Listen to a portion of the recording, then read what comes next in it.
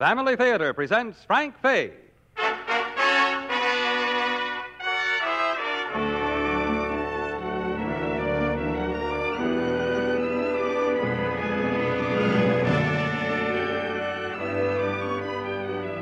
From Hollywood, the Mutual Network, in cooperation with Family Theater Incorporated, brings you the familiar American classic, Rip Van Winkle, starring Frank Fay.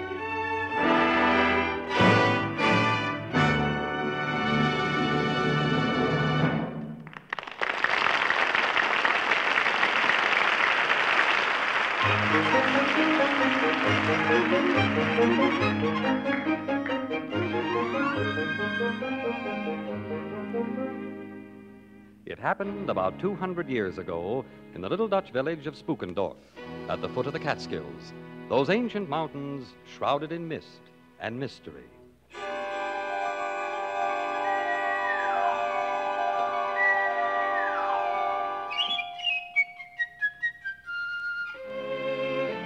On the ragged edge of Spookendorf lived the Van Winkle family, Rip Van Winkle, Dame Van Winkle, and their two children, Judy and Rip Jr. The house was run down, the barn was run down, and the farm was run down. The only thing that would never run down was Dame Winkle's tongue and Rip Van Winkle's rocking chair. Rip, you lazy, good-for-nothing, get up out of that squeaky old rocking chair and off the porch. Go out and cut the hay. No, don't hurry, my dear. I've been thinking about cutting that hay for a long time. I've been studying the best way to do it. Been looking for that scythe 2 years now. Well, of course you can't find a scythe. You wouldn't have the energy. Too much trouble. No, you just dropped it down on the ground somewhere and let it lie there. I guess I did, yes. The laziest man in the village, they call you. Rip Van Winkle, the town loafer. Oh, why did I ever have to marry you? Because, my dear, I am a charming man, a gentle person.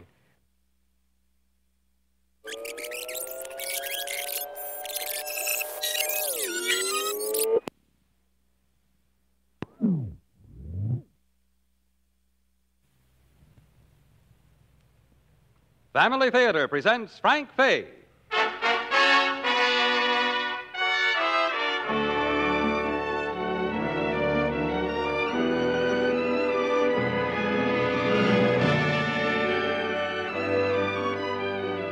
From Hollywood, the Mutual Network, in cooperation with Family Theater Incorporated, brings you the familiar American classic, Rip Van Winkle, starring Frank Fay.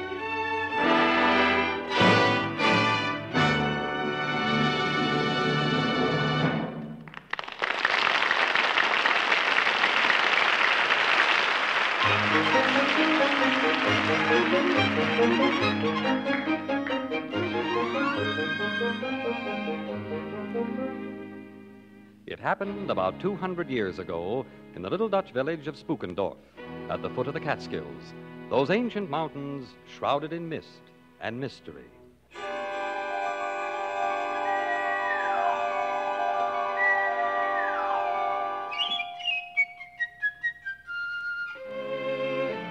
On the ragged edge of Spookendorf lived the Van Winkle family, Rip Van Winkle, Dame Van Winkle, and their two children, Judy and Rip Jr. The house was run down, the barn was run down, and the farm was run down. The only thing that would never run down was Dame Winkle's tongue and Rip Van Winkle's rocking chair. Rip, you lazy, good-for-nothing, get up out of that squeaky old rocking chair and off the porch. Go out and cut the hay. No, don't hurry, my dear.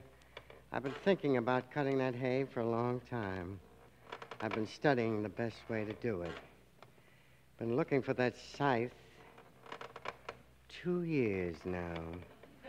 Well, of course you can't find a scythe. You wouldn't have the energy. Too much trouble. No, you just dropped it down on the ground somewhere and let it lie there. I guess I did, yes. The laziest man in the village, they call you. Rip Van Winkle, the town loafer. Oh, why did I ever have to marry you? Because, my dear, I am a charming man, a gentle person, reserved, quiet. If you were any quieter, you'd be dead. And if I were, I couldn't hear you scolding me, could I? Some folks fear death. I wonder why. Now go on, get up out of that chair. What makes it squeak so? It's loose in the joints. Well, so are you. Get up now. Go and look for that side. And I was so comfortable here. Here comes your lazy son. He walks just like you do. Young Rip is a good boy. He's too lazy to be anything else. Thank heavens his sister Judith is more like I am. Hey, Big Rip. Nick Feder wants to see you. Don't call your father Big Rip. Well, they call me Little Rip, so he must be Big Rip.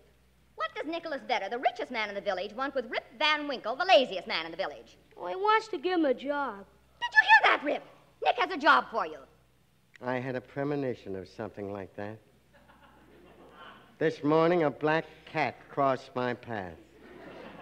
Well, he wants you to cut some wood. Says bring your axe. But I don't know where my axe is. Let me sit down again and think where I last had it. Let me see now. Oh, I know where the axe is, Big Rip. In the corner of the woodshed, behind that old wheelbarrow. Little Rip, I hope a black cat walks in front of you someday.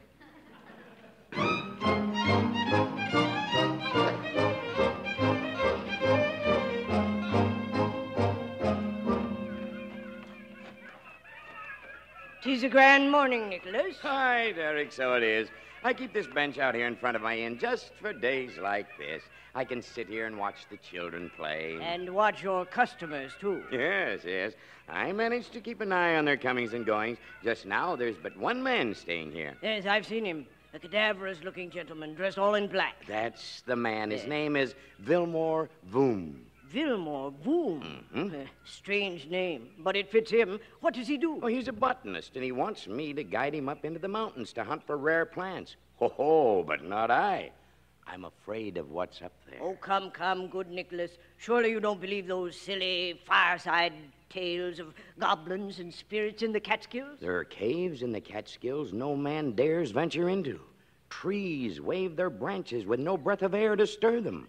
Rocks start rolling down the slope. Yes, the force of gravity being what it is, rocks do move occasionally. Nothing is immovable. Even Rip Van Winkle moves when that wife of his gets after him. Oh, how that woman can talk. She has an 8-day tongue.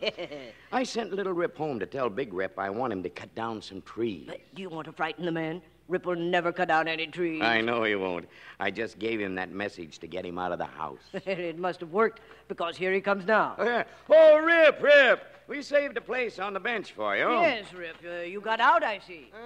Good morning, friend Nicholas. And Derek, it's good to be among friends again. Sit down, Rip, sit down. No, Nicholas, if I must get up again to cut that wood, I'd better just stay up. After all, a man's joints can bend only so many times. Well, sit down, Rip, sit down. The wood cutting was just an excuse to get you out of the house. No wood to cut? No wood to cut. And to think I carried this axe all the way here. But, Rip, I do have work for you. Something far easier than cutting wood. How would you like to spend a day roaming around up there in the mountains? Up there? Up there. Just climbing around. Let me tell you how you can earn a bit of money. I have a guest here at the inn, a man named Vilmore Voom. I don't care if he's...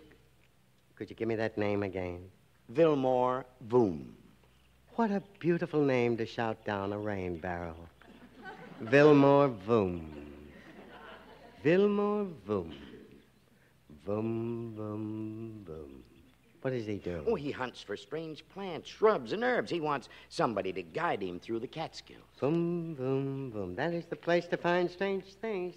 But don't ask me to take him there. Oh, this is the man coming out now. Good morning, sir. Ah, yes.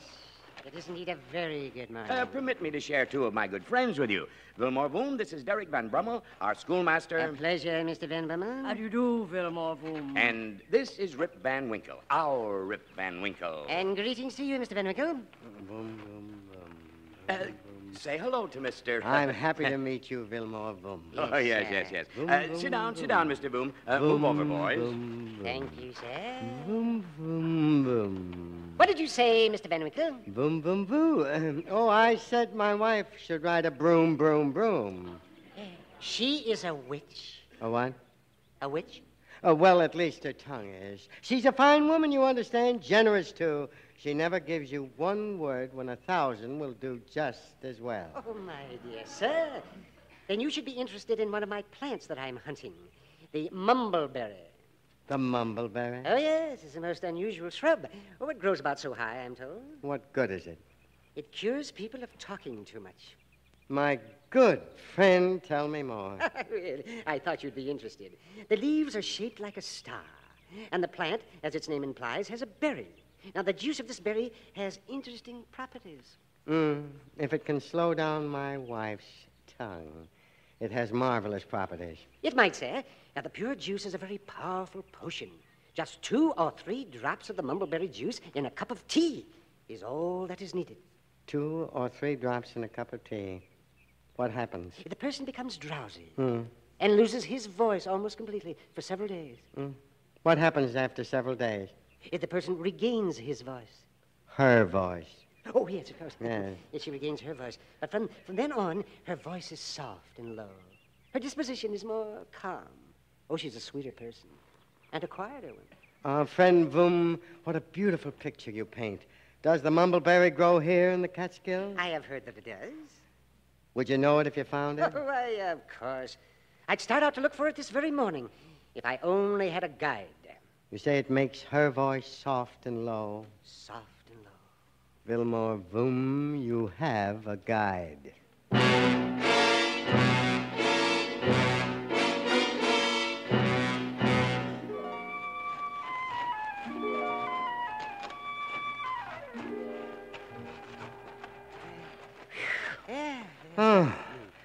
Oh, this is the hardest work I've done in many a moon. Yes, this has been quite a climb.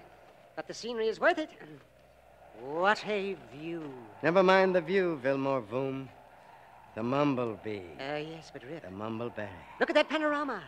Oh, the silver thread you see winding through yonder valley is the mighty Hudson. Now, in the years to come, friend... Where is that mumbleberry plant? It's getting late, and I don't want to be caught up here after dark. Oh, what are you afraid of?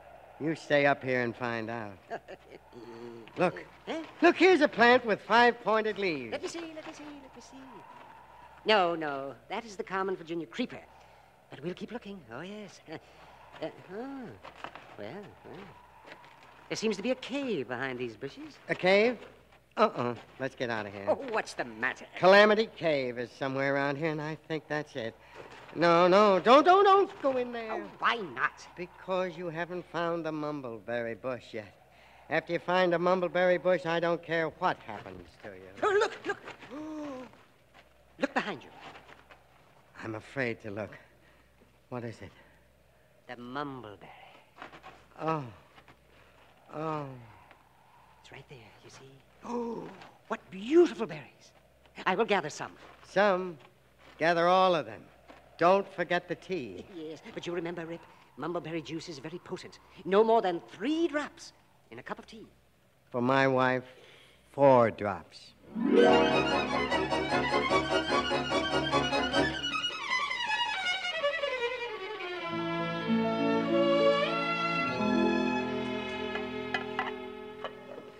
I can't believe it. You're making me a cup of tea. Can't a man make a cup of tea for his wife if he wants to? Yes, but this is the first time you've ever wanted to. Why are you being so nice to me all at once?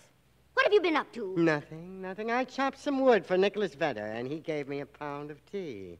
And so, my dear, I thought of you. Oh. All right, I'll get cups and saucers. Just 1 cup, my dear. I don't care for any. 1 drop. 2, 3, 4, 5, 6. There now.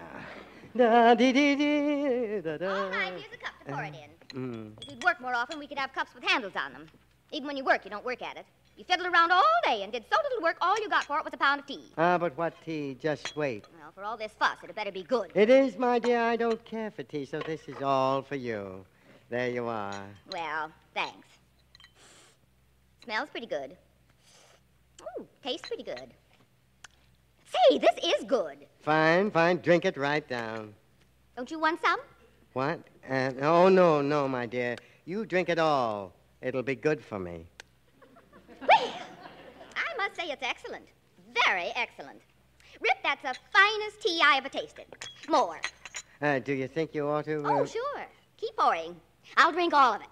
Well, all right. You might as well get it good. Oh, it does make me feel so good because it loosens my tongue and makes me feel like talking.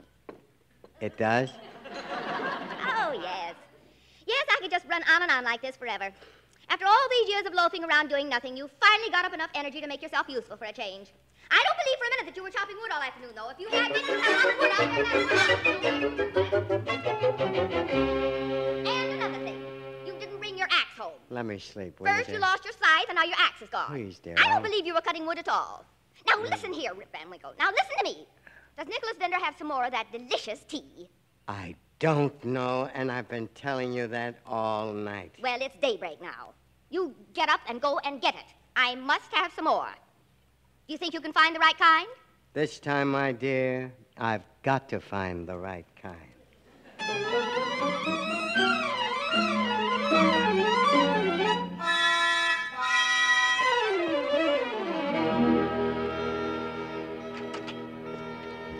Oh, Nicholas. Nicholas Vita. Yes, coming, sir. Oh, it's you, Rip. What do you want at this early hour? Two things. My axe and Vilmore Voom. Your axe you may have, but Vilmore Voom is not here. He's gone? On the stagecoach, half an hour ago. Oh, what a pity. Now I'll have to climb those mountains alone. Why? Wasn't that the Mumbleberry? It was not. She talked all night. Worse than that, she liked the tea so well I've got to bring home more of it. Oh, 8 miles up and 8 miles back. Goodbye, Nicholas. Goodbye. Wish me luck.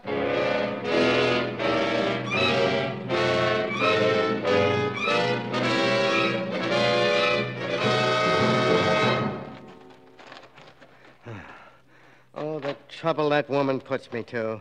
I've hunted all day for a mumbleberry bush. I can't even find the bush I found before. Well, it's getting late. I might just... Rip Van Winkle! Now, who could that be? Rip Van Winkle! How does that strange-looking man know me? And what's in that keg he's toting? Are you calling me, sir? Well, of course I'm calling you, Rip Van Winkle. Help me carry this keg. Is it heavy? Of course it's heavy. It's filled to the brim with a special brew we drink this day. Something to drink? Oh, I'll be glad to help you. Yeah. Careful now. Oh, it is heavy. Where do we carry it? Straight up this gully, about a mile. Oh. Oh. A game of 9 pins. Who are these strangely dressed men? The ship's crew, of course. Oh, of course. Here comes Hendrik, our captain. Be sure you salute him. Bosun Yan reporting, sir. Here's the keg, sir. Ah, that is good. Put the keg down here. Aye, aye, sir. Aye, sir. I'm glad that's over. Thank you for your help, Rip Van Winkle. Aye, sir. You're welcome, sir. My, that exercise has made me thirsty. Oh? Would you like... Yes, I would, since you insist, yes. Jan, the flagons. Aye, aye, sir. Aye, aye, sir. Thank you, Jan. A large flagon, sir, or a small one? Oh, it really doesn't matter. A large flagon will be all right. Thank you, Jan. Here you are, sir. Thanks. Your good health, sir. Your good health.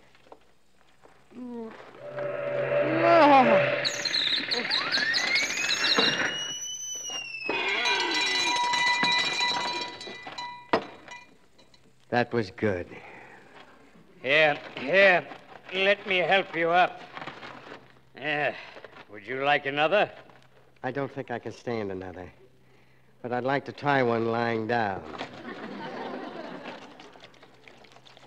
As I told you, this is an ambrosia, the like of which no mortal has ever tasted. Here you are again. Thanks. Oh, what is this potion? Mumbleberry juice. Oh, no.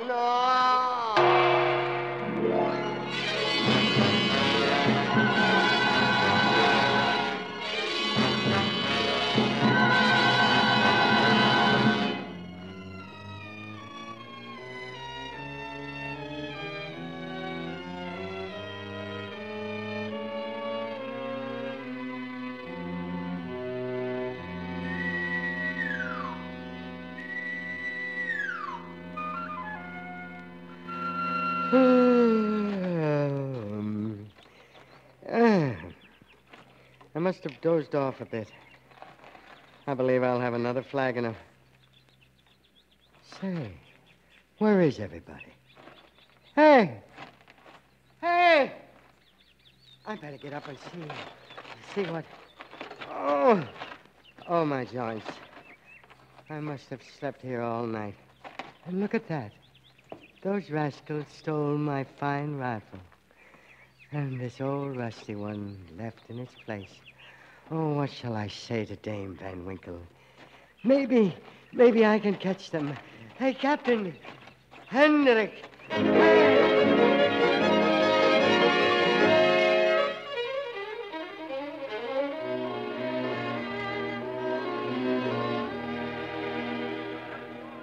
We can have no better president than General Washington. Well, I'll grant you he's a fine man and a great general, but does that make him a statesman? Mark my words, Jim, you'll see.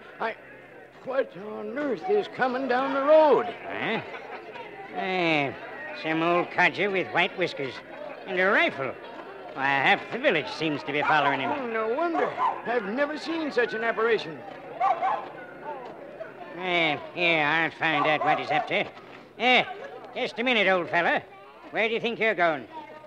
I don't exactly know, sir.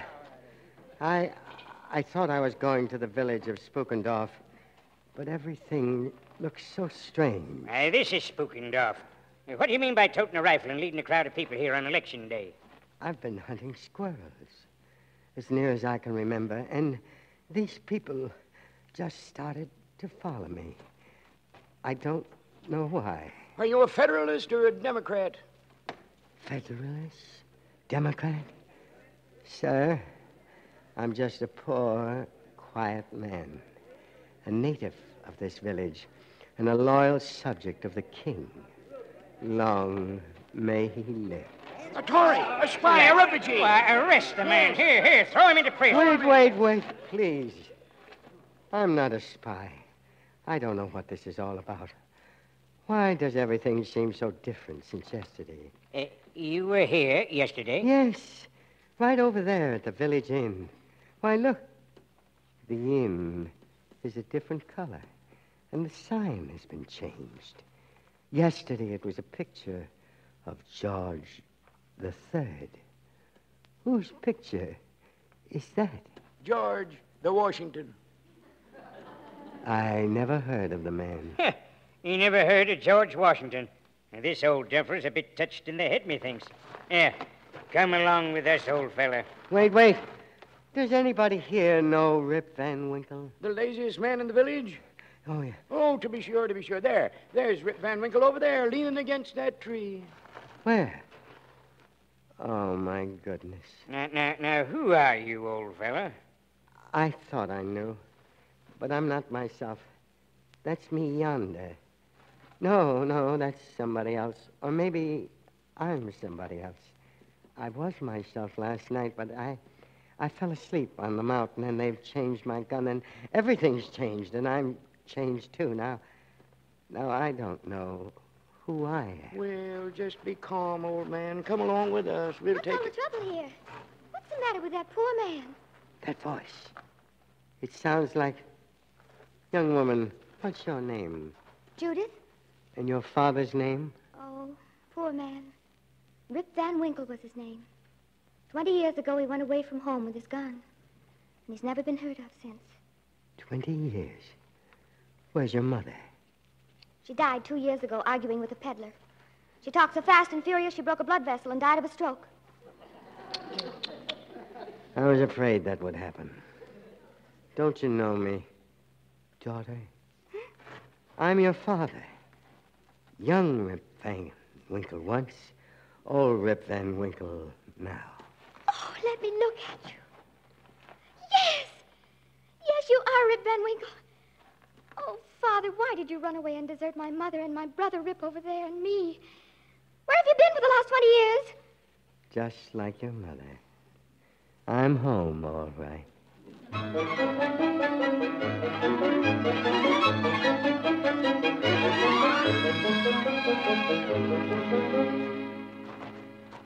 Oh, we're coming to the old place now, Father. Judy, did I really sleep 20 years? Yes, Father. Strange things happen in the Catskills, as you well know. The men you saw were the spirits of Henry Hudson and the crew of the ship, the Half Moon. That's right. That's right. They called him Captain Henry. Mm-hmm. And every so often their spirits come back to Earth for one day. They play at ninepins and they drink a strange brew. That they do, daughter. That they do. Well, here we are. This is where we used to live. You can see it for the weeds. It looks worse than it did then. And I didn't think it could. Wonder if my old rocking chair is still in the house. Oh, don't try to get in there, Father. Those weeds are too thick. One of these days, I'll cut these weeds. Just never got around to it. Come on, Judy. The weeds won't hurt you. Just follow me and I'll... No! Oh! Father, what's the matter? No, I'll have to cut 'em. I just found that scythe.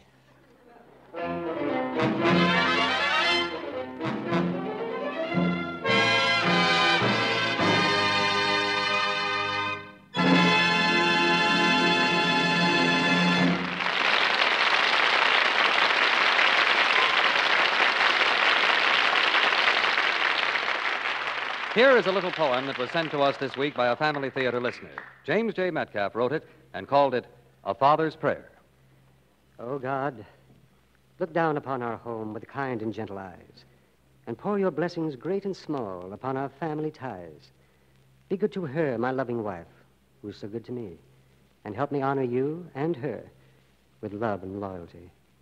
Bestow on us the guiding grace we need from day to day to raise our children properly at home and church and play. We trust in you with all our hearts and offer you our prayers, our smiles and tears, our glories, and our little daily cares. We thank you, God, for everything beneath the stars and sun, and promise we will always strive to help your will be done. And now, we remind you, as we do each week, that the family that prays together stays together. More things are wrought by prayer than this world dreams of.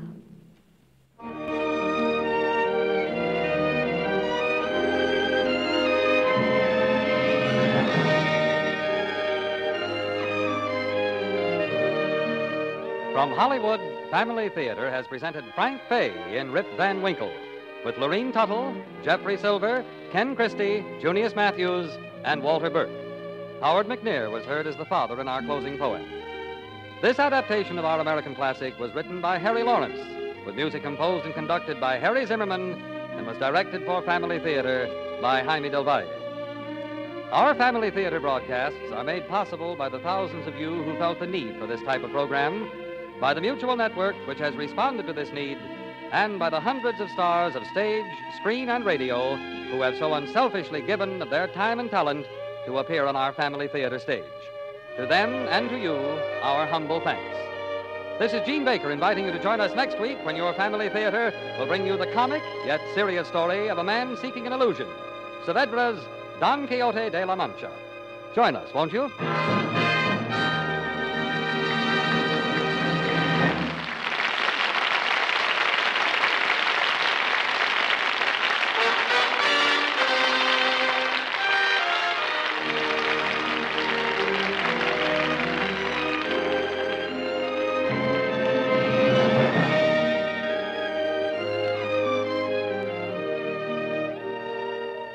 Family Theater is heard in Canada through the facilities of the Canadian Broadcasting Corporation and is broadcast to our troops overseas by the Armed Forces Radio Service.